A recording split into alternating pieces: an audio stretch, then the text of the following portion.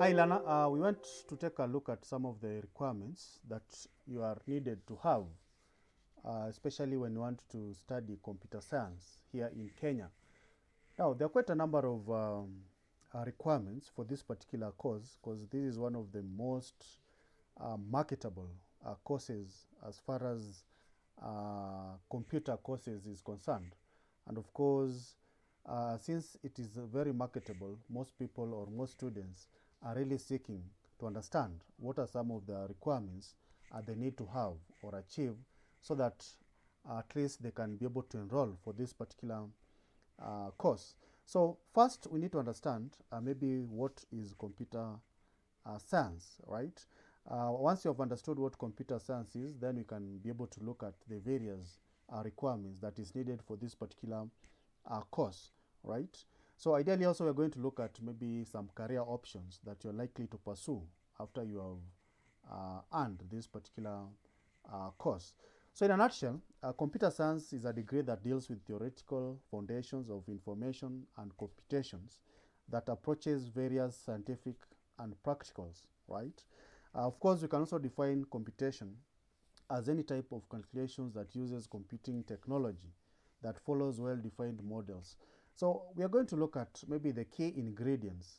For example, when you're enrolling for a particular or within a particular university, which are those particular requirements that are required, and we are going to maybe look at also the units that this particular course comprises of. So ideally that is what computer science is, right?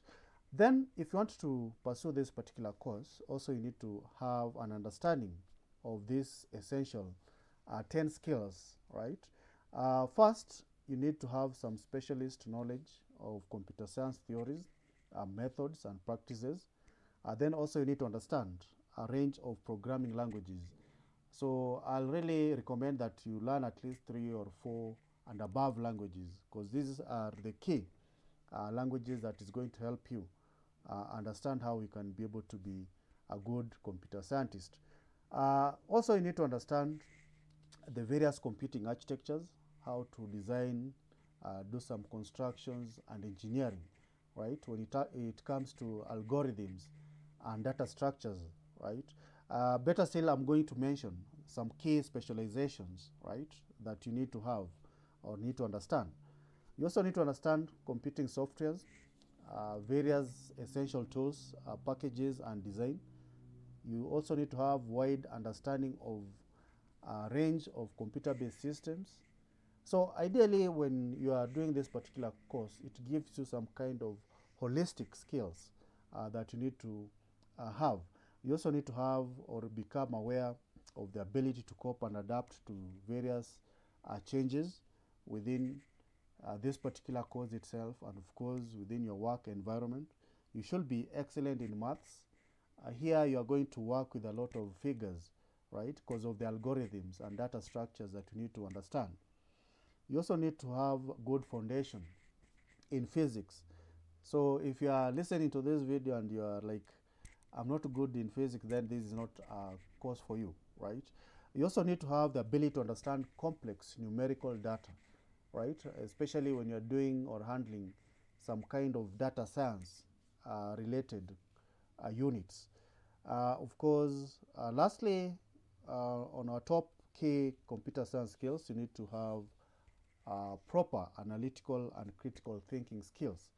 You need to have some skills that enables you to analyze some situation, to act upon some required outcome and processes, right? So those are some essential science, computer science skills that you need to arm yourself with.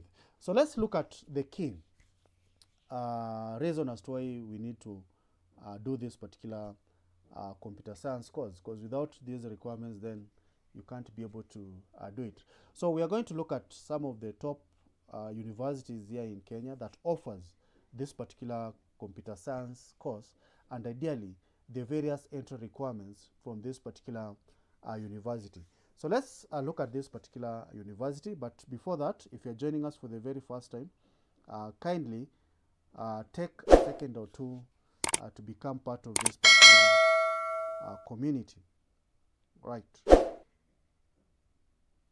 So as you can see, I've opened our website, and I actually did write a very interesting article about the top 5 best universities to study computer science in Kenya. So if you're interested, you can just proceed to this particular website and have a look at the best computer science universities. There are not really many, so again, you need to look at the best accredited universities that offers this particular course. So I just narrowed down to actually 4 of them, which offers this particular course. So you can always check. So number 1 is actually University of Nairobi, right? I won't really mention them in any given order.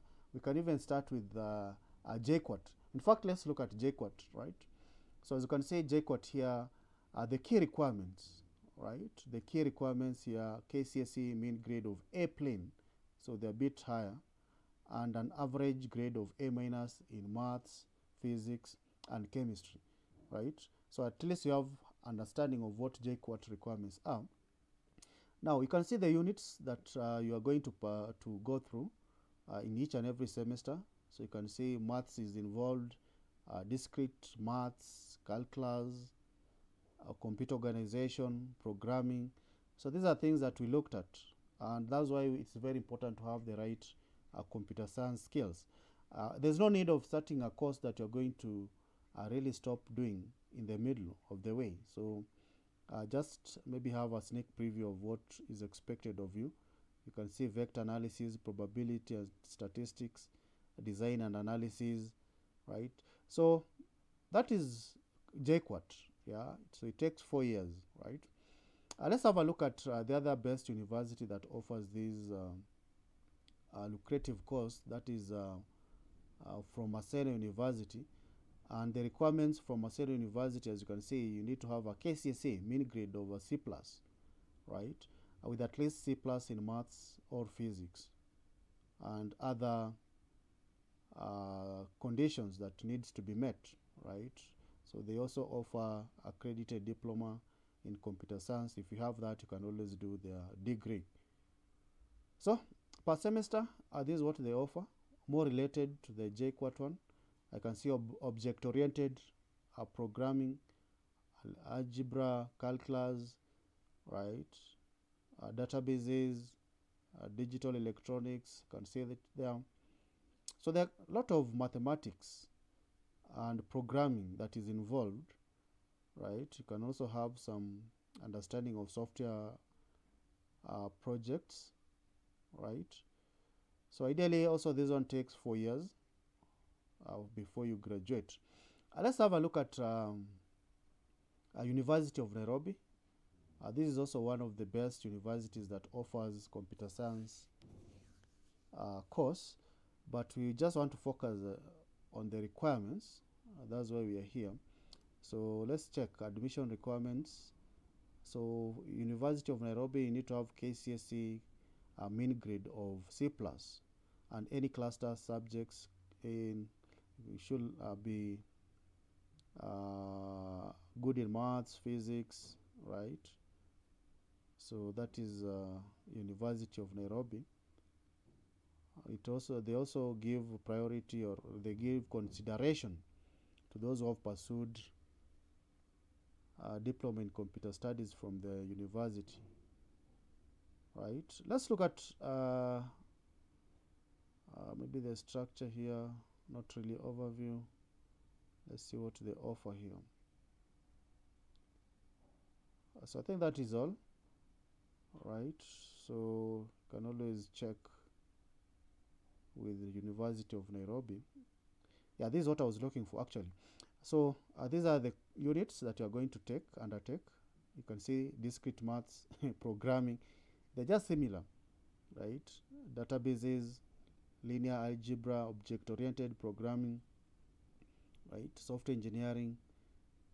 So they're more or less the same across the universities, but mostly for University of Nairobi, there are quite a number of compulsory units that you'll have to undertake. Also, you can see the programming project there, a distributed system. I like the package from University of Nairobi. That's why I think it always rank top. So the units are really well composed or structured. The tech or the computer science degree takes again 4 years, right? Yeah, so it takes 4 years with some projects. All right. Lastly, from the universities, you can look at Strathmore, which also offers the best computer science course. So once you are within the website, you can just proceed to. Okay, let's look at the brochure so that we look at the requirements, because you're focusing on the requirements. So we have looked at 4 universities, and maybe you can make some informed decision, right? So within the brochure here of computing, okay, let's see what they have. Okay, here are the entry requirements. Don't know whether you can be able to see. Let me just, okay, here we go. So here are the requirements for computer science. Applicants must meet the following requirements. So you have to have a mean grade of B, well, with some kind of credits, right? And all candidates are also required to have sat for some entrance exam in English, maths, and oral. Interviews are done every Tuesdays and Thursdays, right? So those are some of the requirements. So ladies and gentlemen, I believe now if you want or you are interested in pursuing this particular course, now you have some understanding of the requirements that are needed. So let's go back and maybe look at other requirements or the career options that you're likely to get involved in once you have done this particular unit. Once you have done the course, sorry. So you can always have some specializations. So you have to choose amongst these 4. Rather, I think there's one that I've omitted. We have also algorithms and data structures. It's also one of the specialization. But you also can specialize in programming language theory. So this involves looking at the design, implementation, analysis, characterization, and classification of programming languages are based on some predefined features. So yes, we can borrow from the units allocated in various universities that you have looked at. Again, you can also specialize in computer graphics, which involves use of computer to create a moving of dimensional images using some specialized graphics hardware and software. So you'll have some kind of hands-on experience in matters computer graphics. You can also specialize in human computer interface, HCI. So this one allows you to do some kind of useful computations, right? So in order to prevent unexpected problems caused by poorly designed computer machine interfaces. When we talk about computer ergonomics, right? So you're going to design hardware and software that actually can be used with humans, right? Factoring in the environment where these particular systems are used, the health hazards, right? And so on. Then you can also specialize in artificial intelligence. This is what the current systems are using, right? So AI requires a lot of understanding of various problem solving, decision making, adaptation. So you can always ensure that you get to understand how AI can improve the already business processes that are running within the organizations and so on. So these are just to name a few, some of the specializations that you can get yourself in. Then you can also have some career options. So once you have graduated, you can become an IT consultant. So this is a person who advises in the proper planning, design, installation, and usage of information systems and technology, right? So that you link them with the organization's vision and objective, right? and using the technology to eradicate or remove the bottlenecks that a particular organization faces. You can also become an information system manager. Now, an IS manager is almost similar to the IT consultant, right? But they kind of perform some managerial roles. So you need to become a full-time member. You say IT consultant, you can work part-time, but for the IS manager, you need to be full-time. So you need to ensure that the organization data is well secured, the staff are actually doing the kind of work they're supposed to do, and so on. You can also be a database administrator, right? So you'll ensure that the database systems are running securely. You are responsible of designing these database systems, ensuring that users access the right data within the database systems, ensuring that the right security is implemented on this particular database system. So that is the work of database administrator. You can also become a multimedia programmer, right? So you're going to be responsible for designing and creating multimedia computer products, right? Actually, you're going to design a lot of computer products, making sure they function, and of course, they meet the desired specification. So just to name a few, these are some of the career options that you're likely to engage yourself in. So should you find this particular information useful as a student or someone who wants to do computer science, always don't forget to subscribe. All right, thanks.